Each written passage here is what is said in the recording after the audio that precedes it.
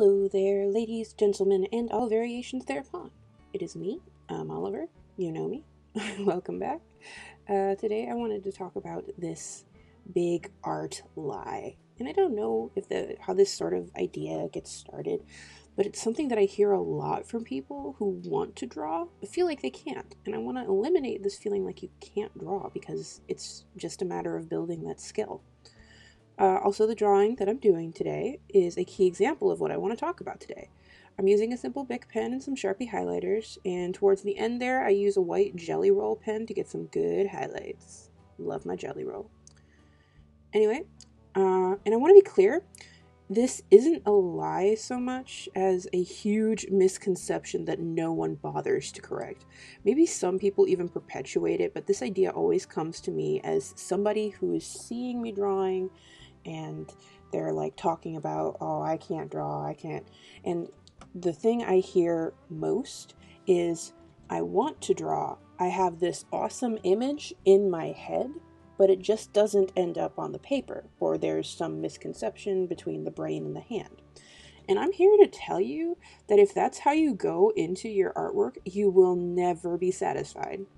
You will never get exactly what you want, and you will never be satisfied for the simple reason that you aren't a perfect human being. No one is.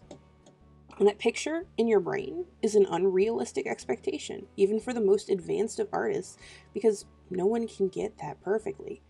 The thing in your head needs to be a guide more than a reference.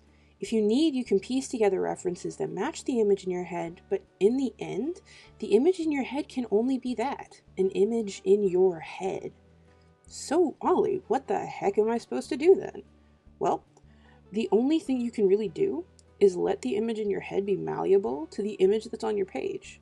Look at what you have in front of you and mold that into what you can.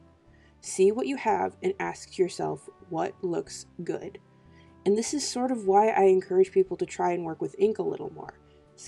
Sketch with a goofy ballpoint pen or a Sharpie. That way, when you mess up, when the line is just a little bit wrong, ask yourself, how do I make this visually look good? What can I do with the image that I've made, and what can I do to make it look correct? As soon as you let go of wanting what you're drawing to be perfect, wanting it to match what's in your head exactly, you can get into improving the skills that you have. So maybe you never get that head picture, but golly, you can get real heckin' close. So that's my first advice to any beginning artist, any artist that doesn't know it yet. And this drawing is sort of a key example of that.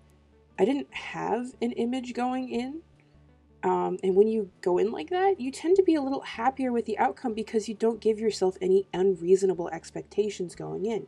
You just scribble until what you have looks good. So just to reiterate, there is no problem with having an idea. There's no problem with the image in your head, but you need to understand that the image in your head may not be as clear as you want it to be, that your hand will never be able to match that. No artists ever will be. You just need to let what you want it to do bend what you can do. So, and as you grow, what you can do will be more in line with what you want to do. So, that concludes my little rant. Sorry if it's weird or confusing, but it's something that I heard a lot, and it's a really flawed ideology. Like, that's not how art works.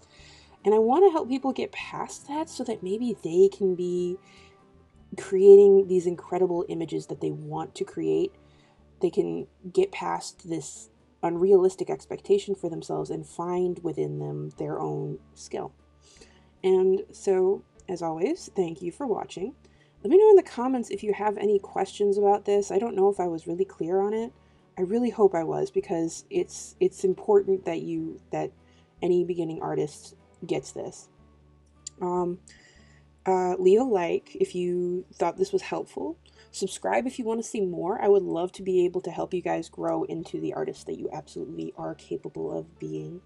And more will be coming soon. Thank you very much. You guys have a good day. Evening. Whatever time it is for you. I really hope you're not watching this at 3 a.m., but I know how my viewing habits can be. So have a good one.